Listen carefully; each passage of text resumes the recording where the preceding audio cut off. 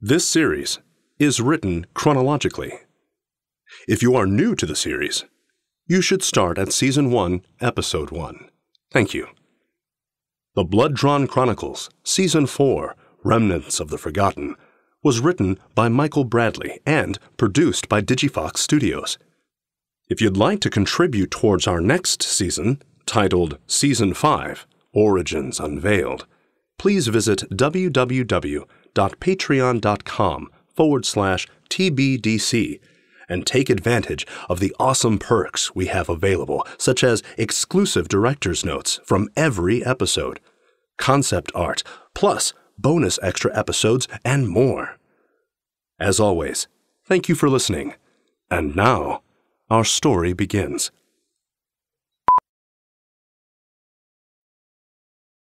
August 8th, 1690. My tempered traveling companion had retired to her room hours ago.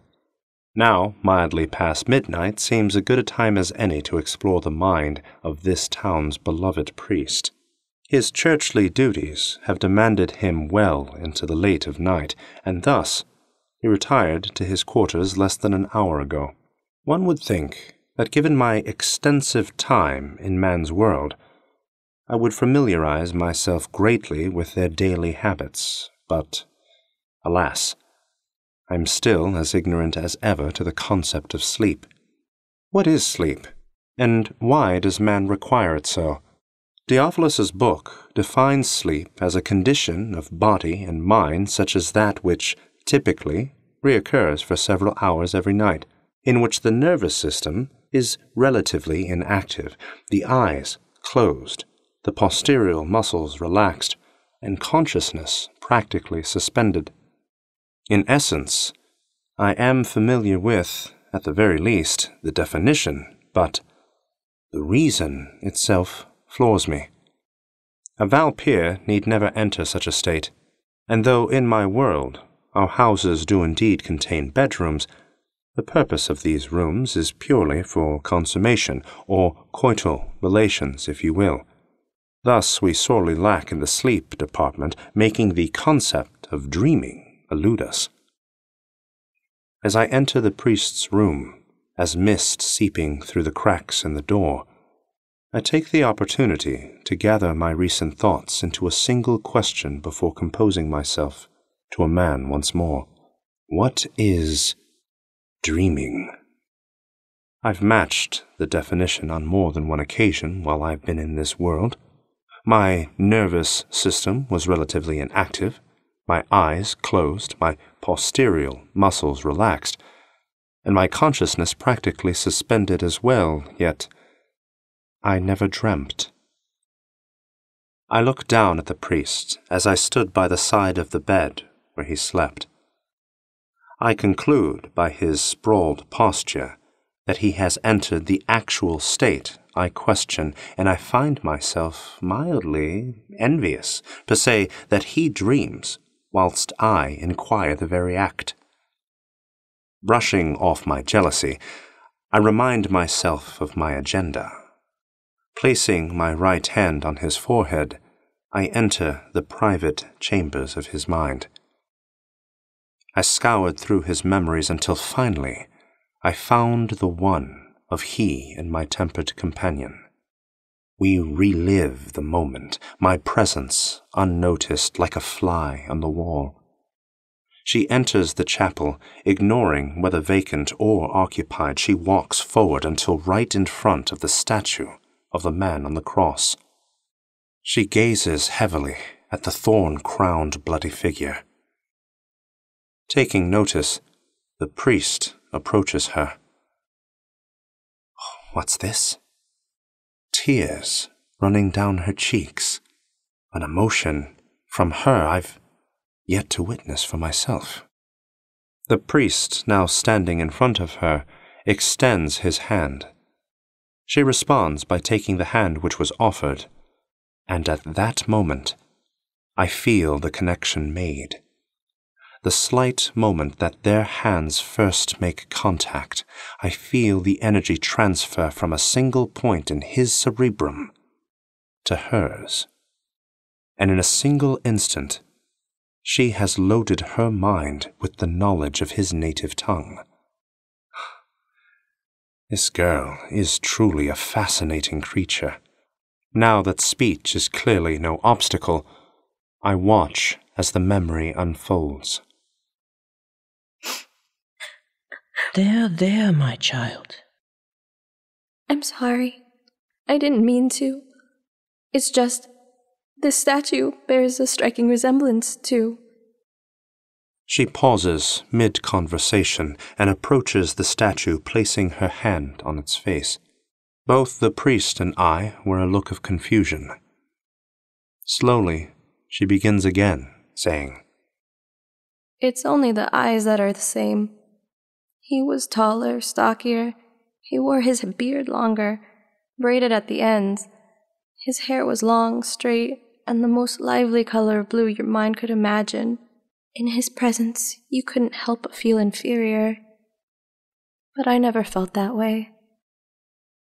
To him I was his princess, and he loved me more than words could convey. Who? My father. She begins to cry. Taken by her sorrow, the priest welcomes her in his arms, saying, It's going to be all right, my dear.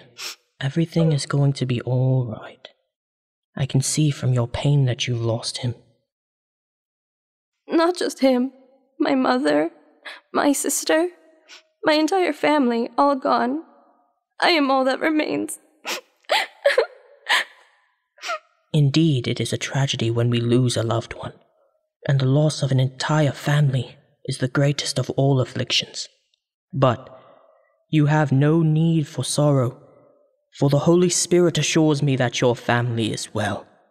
They're in heaven now, and they're looking down upon you, smiling. No, they are not. Why do you say such things, child? Because I have seen the world of the dead, and once the deceased pass through the gates of Kalos, they lose all ties to the world of the living. Her response baffles me far more than the priest, who brushes it off as nothing more than paranoid babblery. The gates of Kalos are mentioned in the Book of Orion. I remember reciting the very passage during my learning hour in my youth. Orion chapter 5, verses 17 through 19. And so it was that an angel of Olumdor appeared before the fourth-born son of Adlam, and said unto him, I appear before thee, Orion, son of Adlam, for thou must right the wrongs of thy father, whose actions have littered the rainbow road to the pearly gates of Kalos. Kalos is the most popular of the 10 realms of Olumdor, the world of the dead. I recall telling Dragon, the Horde King himself, that I would send him to the gates of Kalos, where he would wait to be judged, that they would mock him for thinking he could kill a Valpyr. How is it that this girl knows of the realms of Olumdor, which to my knowledge is only mentioned in the Book of Orion? Is she? No, I refuse to believe she is from my world. As I reflect within a reflection, I am returned to the memory staged in front of me by the one question the priest asks that I long to know. What is your name, child? Alas, she wipes the last of her tears from her face and answers the great question, saying, My name is Alana. After stating her name, she returned her demeanor momentarily to the girl I know her as. Firm, fierce, relentless. But then, soon after, the side of her I've never seen before. Her face, now gentle, warming, sincere, and for the first time, she smiled. and I stood there, a pompous witness to true beauty. I withdraw my hand from the priest's forehead and return to the real world. If that is what dreaming is like, I envy mankind.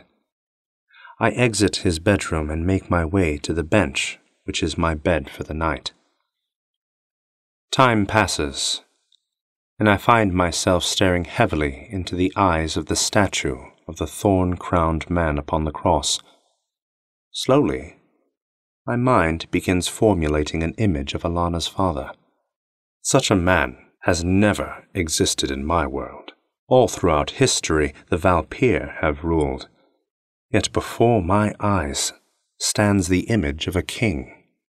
Perhaps my own imagination deceives me. Perhaps Alana's father was no more than a peasant, a lonely member of society, a simple flea beggar. Or perhaps not. One thing is certain. This man and his daughter are not of my world. And now that begs the question yet again. Where is she from? So deep are my thoughts that I was left unaware to the growing scent of garlic that filled the room. I turned to find the priest awoken, holding a lit garlic-scented candle an elbow's length from my face. He looks at me, perplexed, and asks, "What are you still doing up at this hour?" I am unable to sleep. I am as well. I find prayer usually helps me in these situations. Care to join me? Prayer won't help me. Prayer helps everyone. The Lord listens, and He answers. He may not always answer on our time, but He answers when He knows it's the right time. And what if your God was a woman? What if she was angry with you for no given reason? Would you then still pray? I beg your pardon? What if, instead of a male cross-hung God who has all the time in the world to listen, you instead worshipped a goddess of fortune whose days are flooded with prayers for those she only fancies listening? Who in their right mind would worship a god like that? Who in their right mind, indeed? What are you getting at, Mr. Myrick? I have spent my entire life devoted to the worship of Lady Fate, Eleonora, goddess of fate, fortune, and wonder. I thought, as a humble servant, she would reward me, but the opposite occurs. Can you answer why? Can your God? Or like myself, is it beyond him? I don't know the answer, but what I do know is that nothing is beyond him. Unlike your goddess, he has no limits, no restrictions. He is a god of everything. No question is too great for him. All you need do is ask him yourself. If your God is truly God of everything, then believe me when I say he will never answer. Why do you say such things? Because, unlike yourself, I know and admit the truth. And what truth is that? I am not the center of the universe. Good night, priest. Thank you for listening. If you enjoyed this episode, please feel free to like, share, comment, and, most importantly, subscribe.